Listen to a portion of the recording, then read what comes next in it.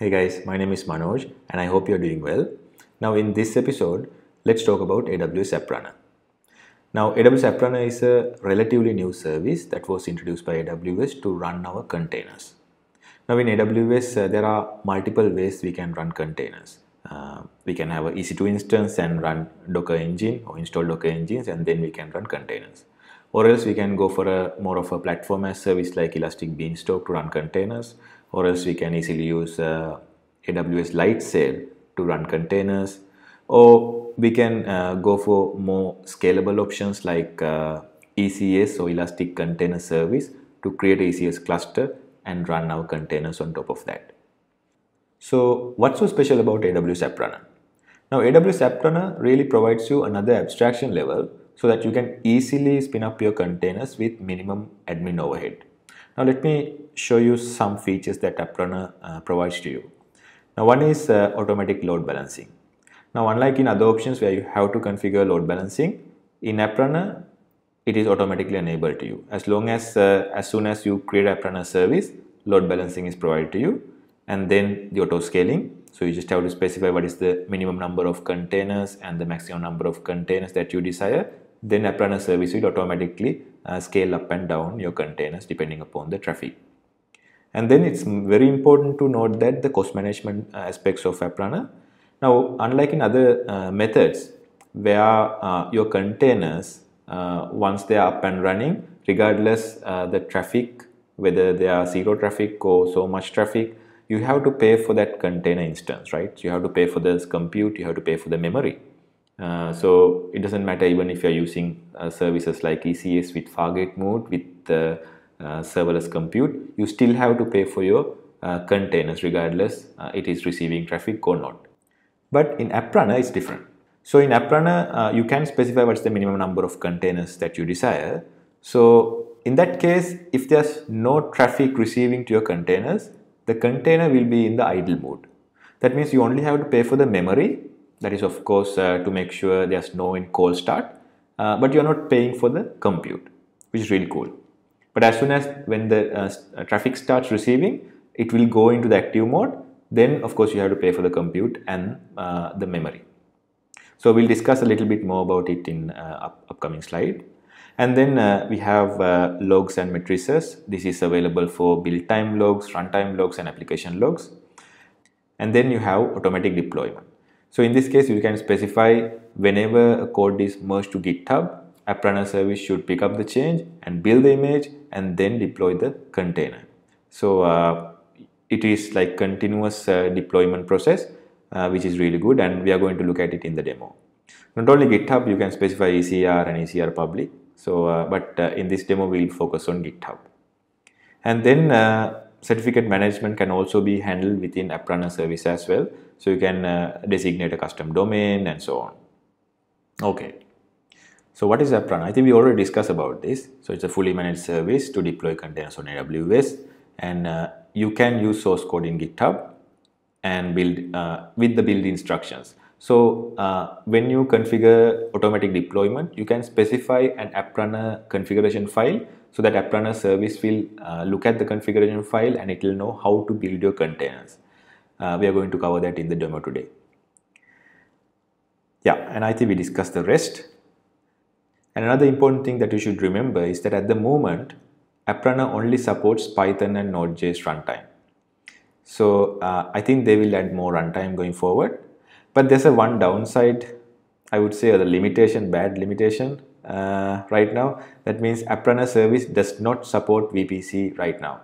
So you can't run containers inside a VPC as of the recording today. I think this is something that they're actively developing, and there's an issue. You can track the progress. So even for me, like as soon as they provided this VPC support, I will of course move my containers to App Runner. So let's talk about App Runner pricing. It's per second billing, and you're charged for both compute and memory if your instance is active. And if your instance is idle, you only pay for the memory, and that is 0.007 gigabyte per hour. And there's another additional charge if you enable automated deployment. That means if you configure continuous delivery. As soon as you merge the code to GitHub, then AppRunner picks up and deploy your containers, then you are again charged $1 per application per month. Next, I'd like to talk about how the active and idle instance works. Now here in this instance, I have set up my minimum instance count to 2 and the maximum instance count to 4. So whenever there's an auto scaling happens, autoscaler will spin up to 4 containers, because the maximum limit I have set here is 4, but it will keep like 2 instances at minimum. But when there's no traffic, both instances will be in idle mode. Whenever there's a traffic coming in, one instance will get active, and we can define the concurrency as well. That means we can say, okay, set the concurrency to 20. So as soon as number of requests exceeds 20, then the second instance will get into the active mode. All right. And here's the same example. Now I'm receiving more traffic, so that more instances get spinned up, but within the maximum number of instances that we define. Alright guys, I think this is enough for the theory part. So let's go to our demo now. And hey guys, this episode is brought to you by Dynobase. Now in Dynobase, they are providing a professional GUI client for DynamoDB. Now if you are working with an application that uses DynamoDB, this really comes in handy. And not just me guys, but many experts have recommended Dynobase to get the full power of DynamoDB. So if you're interested, go ahead and check their product. I put the link in the description. Thanks. Alright guys, now before we start with the demo, I want to show you this particular website, that is constructs.dev. Now this was recently released, and with this website you can easily find CDK constructs. You can find level 1, level 2 and level 3 constructs. So let's search for AppRunner, and as you can see, I can find version 1 constructs as well as version 2 constructs, and in version 2 it particularly says it is alpha version. So I will go to version 1 and see if I can find a stable version there.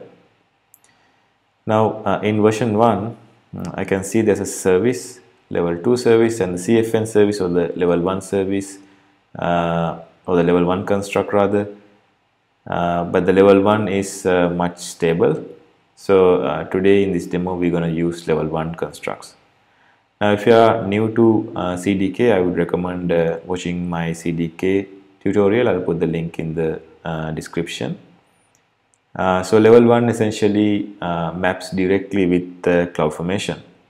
Now by the time when you are watching this video, if level 2 constructs are stable, either you can go ahead and use them. I don't use it because still they are under development. There will be a lot of breaking changes. Okay, and I have created a GitHub repository. I put the link in the description. You can clone this repository. I've added some steps here as well. So basically, since you are using CDK version 1, I recommend you installing the version 1 globally, and then you can clone the repo and make sure you have AWS CLI properly configured in your local machine, and then you can go ahead and run npm install. Now I've cloned this repository, it's this one, and if you open the package.json, I can see there's express dependency. Now why would I need express? Because our containers image has to have some application running, right? So that's where I have a source folder here, and in this source folder I have the container code. So there's this index.js. This is nothing but a very simple express application, and it requires express, and then it starts an express server, and then there are a couple of routes.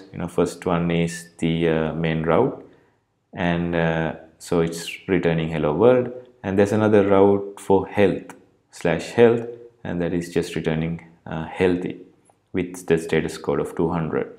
So in our AppRunner service, it will look for a health check endpoints, and we will provide this particular route there. I will show you in the configuration how to do that, and then we just start our server. Now here in the package.json, that's why we have added express as a dependency. And then there's the CDK folder. Now if you go to CDK folder and go to lib and open the main stack, you can see I have required or imported AWS CDK slash AWS App Runner, which is the App Runner construct library right here, and from that I've required CFN service, and then under the constructor I'm configuring the CFN service. Now when we are configuring a level 1 constructs, those are direct mapping to CloudFormation. So I have opened the CloudFormation as well. Now this is the related CloudFormation for App Runner, and here we have source configuration. Now I can drill down to source configuration and see what attributes are required.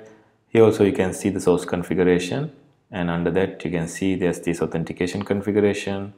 So here also we have authentication configuration. I can like further drill it down. So then I see the connection ARN, and here the connection ARN, and so on. So if there's anything that you want to refer, you can always refer to the CloudFormation and see what are the required attribute, and then fill them here in the CDK CFN level 1 construct as well. Now the very first attribute that we need to configure is the service name. So I name my service as my App Runner app, so you can add any name here, and then I'm defining the source configuration. Now the source configuration is related to our container code. Now here we need to define a couple of properties. The first one is, since we are using GitHub code, we need to set up some connection. So that's where first we need to add the GitHub connection ARN here. So the first thing we need to do is to create a GitHub connection, and we have to do it through the AWS Management Console. So I've logged into my AWS console, and I will go to App Runner. Now here I don't have any App Runner service running, but I will go to GitHub connections right here. But unfortunately we cannot create a GitHub connection because somehow there's no option.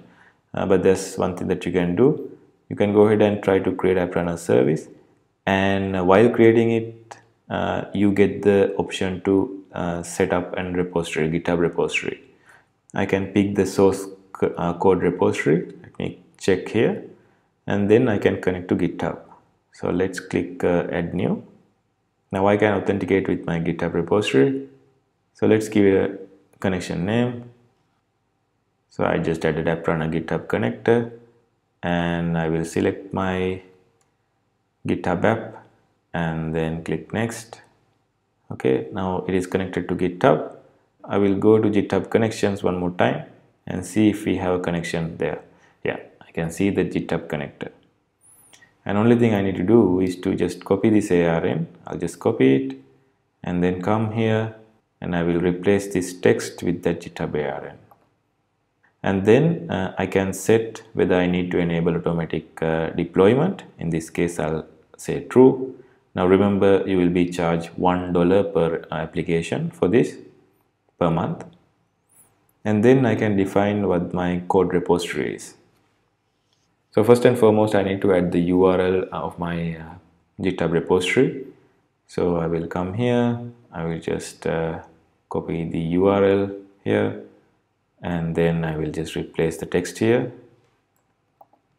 and I have to define what the branch is. So my branch is the main branch because I'm on my main branch, and there's another block for code configuration. Now here the configuration source is set to repository. Now if we look at what are the other values that this supports, I will go to source configuration from the main page, and then the code repository, and here the code configuration. So on the code configuration sources, you can see there's two values that I can submit here, either repository or API.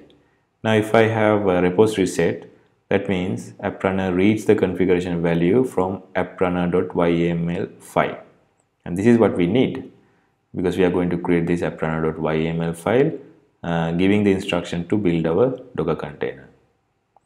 So that's why I added here with the repository. So it will always look for a AppRunner YML and that AppRunner YAML should be at the root level, and that's where we added the AppRunner YAML here.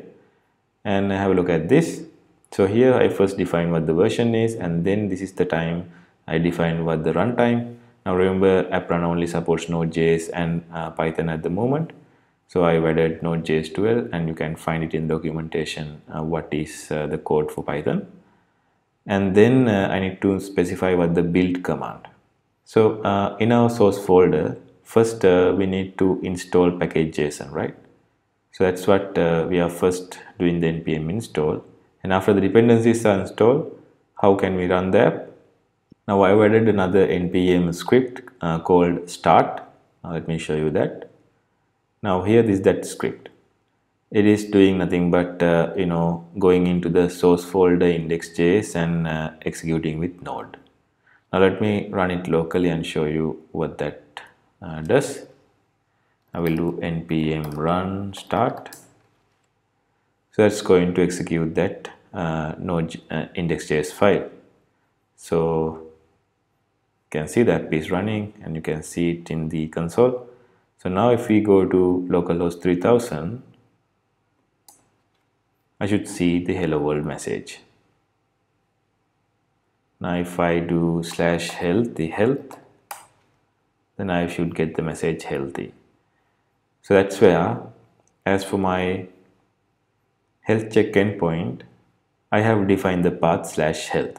So AppRunner knows how to check the health of a particular container. And this is all what we need to do. Now I need to commit this code to GitHub. So I will commit to the repository that we have linked up here. So it's the same repository. Let me do git status. So I will add the file.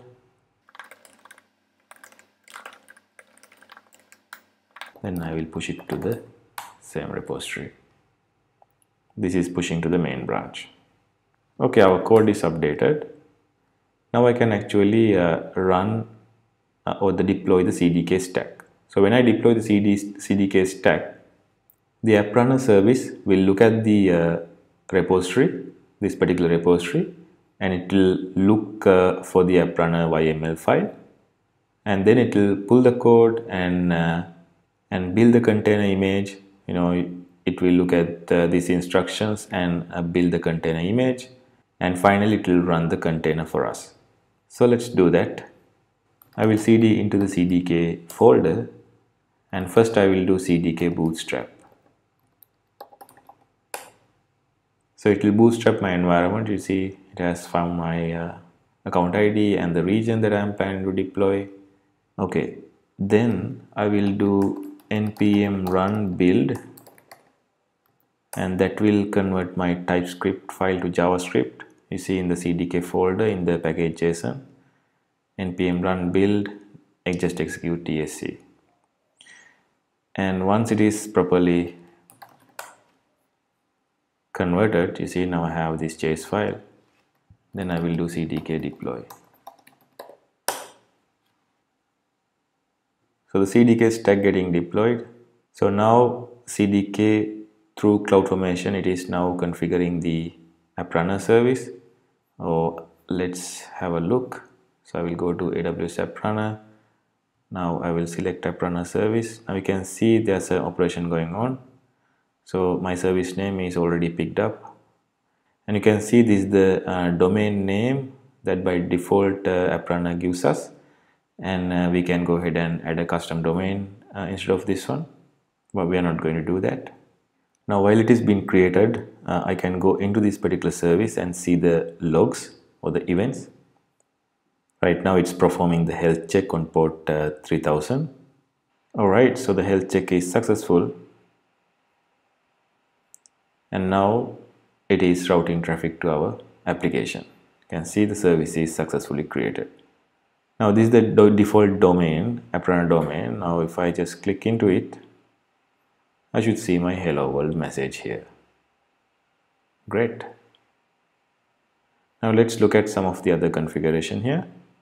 Now when I'm inside the service, you can see there's this custom domain section where I can link a domain to this, and in the configuration section There are some default configuration that was set. For example, auto scaling, there's this concurrency of 100. So each container will take 100 requests. And if there are more than 100 requests, then the next container spins up or go into active mode. And by default, the minimum size is set to 1 and the maximum size is set to 25. So it can spin up to 25 containers, and these things can be configurable as well. Alright guys, I think this is what I want to show you. Now if you're following along, make sure once you are done with this tutorial to delete the service. The first thing is delete the service. Now you can do it with CDK as well, or else just delete it from here. And also make sure you remove the GitHub connection as well, because since we have enabled automatic deployment, you will be charged $1 for these connections as well. Alright, thank you for watching guys. I'll see you in another video.